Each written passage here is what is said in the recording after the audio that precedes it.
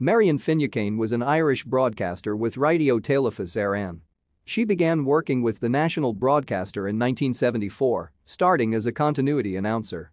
She was the first presenter of Liveline and presented the Marian Finucane Show at weekend lunchtimes on RTÉ Acute Radio 1 until her death.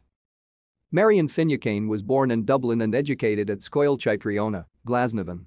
She studied architecture at the Technological University Dublin, Bolton Street.